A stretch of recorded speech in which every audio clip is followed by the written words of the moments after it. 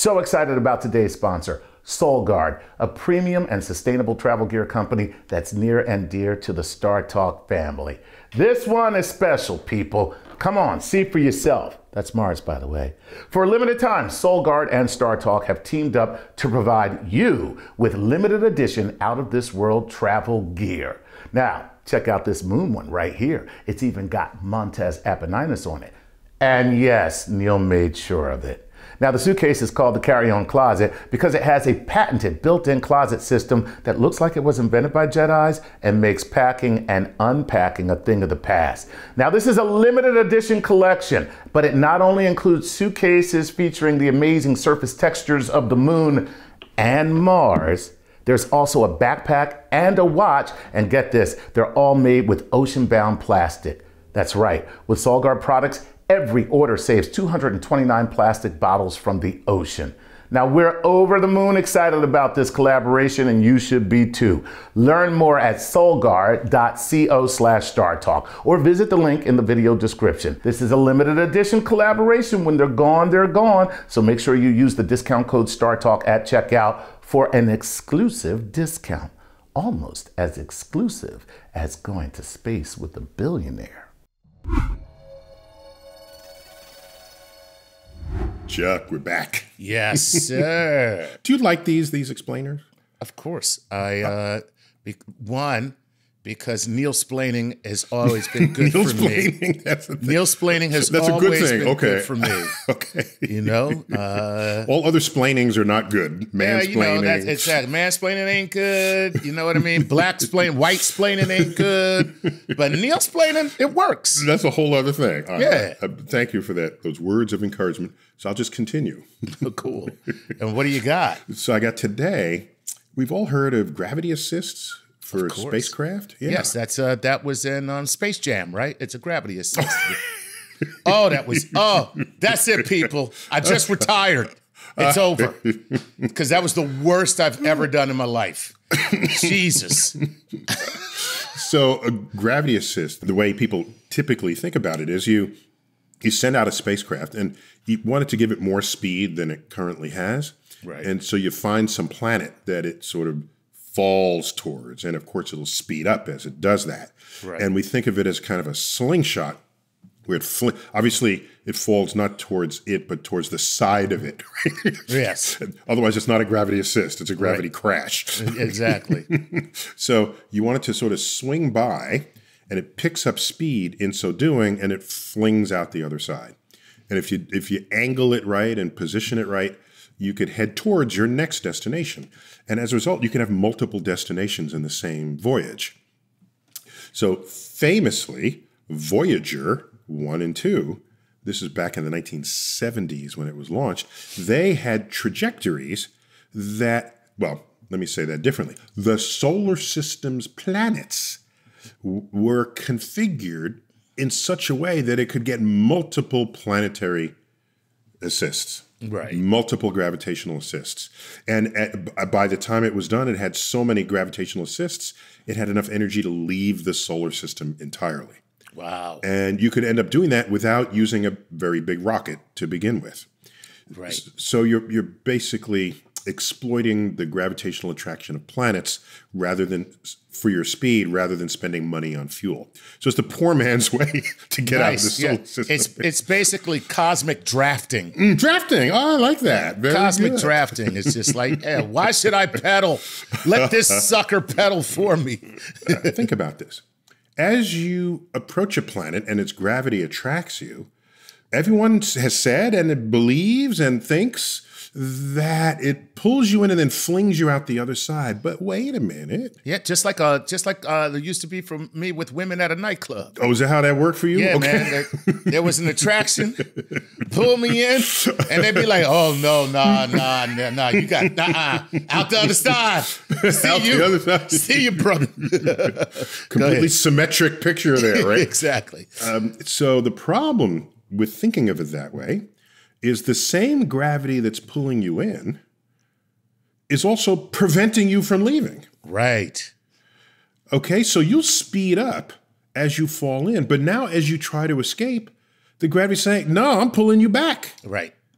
So it turns out if you look at the pure gravity picture, it is exactly symmetric to the planet. Right. Okay? The planet pulls you in, you gain speed. You have maximum speed right when you're passing the planet. Now you want to exit the planet starts pulling you back. Right. So Every your time I speed- try to get out. Your speed falling in and your speed going back is an exact mirror image of your motion. Okay, so then the question is, how do I end up getting all this damn speed? Where are this slingshot effect? Okay, this is something that's hardly ever explained, and that's why we have these explainer videos. Cool. So here's the answer. It turns out if you approach a planet from behind, Okay. there it is orbiting the sun, Right. and you approach it from behind in its orbit. Right. Not only will the gravity pull you in, but you will gain speed just to catch up with the planet in its orbit. That makes sense. Yes. Right. How are we going to catch up? How are you going to hit the planet, come near the planet, unless you have the planet's orbital speed? Right. The planet's orbital speed has nothing to do With the planet. with the planet's gravity. Correct. Right. Okay. So even though the gravity is symmetric, all the speed and energy you gain falling in, the planet takes back away from you. That's symmetric. Right. But the speed you get from catching up with the planet in the orbit is not symmetric. Raw, look at that. Okay? And so what actually happened is you were tugging on the planet, okay, as the planet was moving, and you were speeding up because of this. But what it means is you stole some of the planet's orbital energy to do this. Wow. They don't tell you about that. No, they don't. So you basically, you approach the planet from behind. And you just like, Don't make a ghetto mugging out of this. Yo. Give me some of that speed. Don't turn around. Don't look at my face. Don't look at at my my face. Just give me the speed. Nobody needs to get hurt here. And then you take it and you keep going and you got the thing and it doesn't. And it doesn't have it and you have it. So this is the art of the slingshot. Dude, that's pretty amazing. Now it makes sense. Yeah. And you can slingshot off of anything. Right. We've had planets orbit the sun, launched from Earth, and then slingshot around Earth twice. Right. Wow. Okay. Now it takes longer, right? That's if you're not in a hurry, you do this. And it use Earth to slingshot. You could slingshot off the moon. You could slingshot off of Mars. Okay. It doesn't matter what planet you want to slingshot from. Right. In the case of Voyager, Voyager 1, I think it was, it's slungshot. What's past tense of to slingshot? It's slungshotted. Slangshot. Slangshot. It was slangshot. But anyway. it's slang shit off of Jupiter. Right. And so people think, well, Jupiter has big gravity, it'll get a huge speed. It's only getting Jupiter's orbital speed. Just make that clear. Look at that. And Jupiter's traveling slower than planets that orbit closer in. So the gravitational pull cancels out, but the orbital speed is what's left over, and that's what you ended up stealing in order to get the speed to go. And if you want an inverse mugging, which no one will actually want to do in space, Right. if you can fall towards the planet, Right. opposite the direction it's traveling. Oh, wow. Okay. And if you do that, then you have sped up the planet. It eats some of your trajectory's energy, and you'll come out the other side moving slower than you did before. Oh, so you could actually use it as a brake. As a brake, that's correct. Oh, wow. Okay, Yeah. that's fascinating stuff. Yeah, That's if you need it to brake in space, that's a way. And it takes a long time to like line up and make it all happen. So there you have it. Wow, look at that. Cosmic drafting and space braking.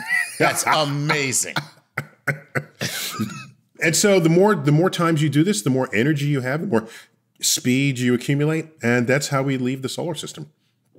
Cool. Yeah, and you might ask, but you didn't. If you slingshot off of Mars like 20 times, like what happens to the Mars orbit itself if you're taking away its energy? You haven't asked that. No, okay, I don't. Because you don't care. I was going to say, I'm not worried about Mars. Okay. I think Mars is going to be okay. But anyway, what does happen? Let's say if over. I mean, you're basically siphoning off a tiny little bit of energy. Siphoning off a tiny little bit of energy. So here's the thing. Maybe in 1 trillion years, if you did this every day, it would matter. But the mass of these objects relative to the mass of our measly probes, that ratio is so huge that it's like a gnat flying full speed ahead into an elephant. The elephant doesn't say, watch out. Right.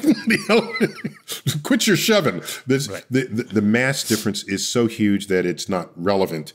It's not important in what's going on in the solar system. But in addition, take Earth, for example, in any given day, we plow through 100 tons of meteors every single day. Wow. Tons. So this stuff falling and this stuff, so don't worry about it. We have other things we should be worrying about, like climate change. Yes. Tell me about it. So if you worry about, oh my gosh, how about Mars? Worry about your own damn planet. How about that? I'm all about that. Speaking of Mars, you said worry about your own planet. Don't worry about Mars. And so I got both of them in one.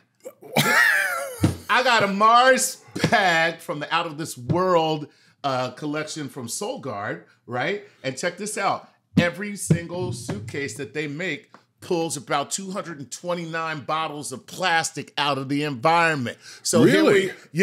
So here we are with Mars, and we worried about our own planet at the same time. Boom!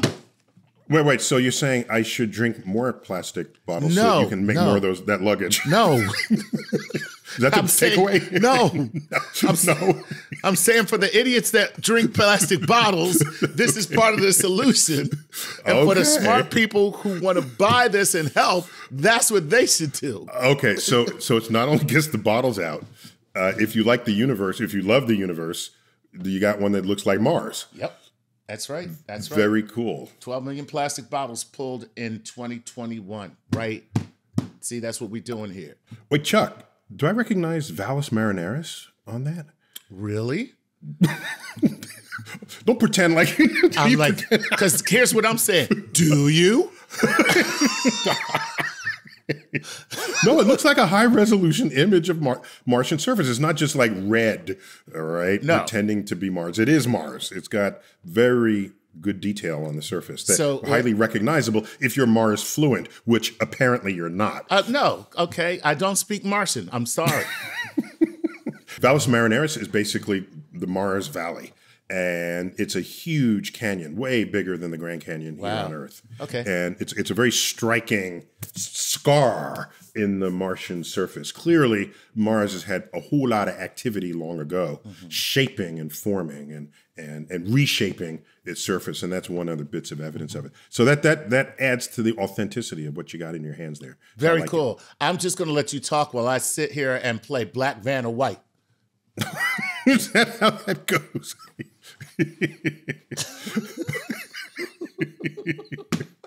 But I need a vowel though. That's right.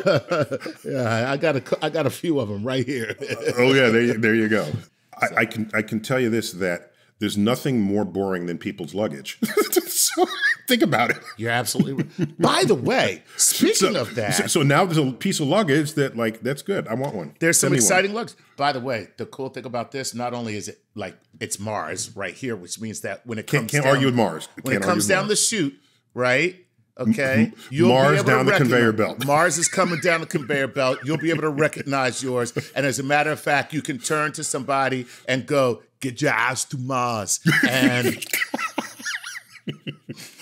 but don't take my luggage while you do it.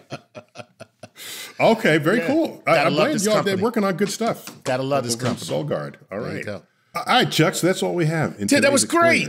I love it. So now you know, and I never thought to analogize, a gravity assist with a mugging. I'm glad I could be of service. Yeah, thank you, Chuck. As always, with those socially enlightened analogies that you give us here on StarTalk. So that's yet another StarTalk explainer. As always, I bid you to keep looking up.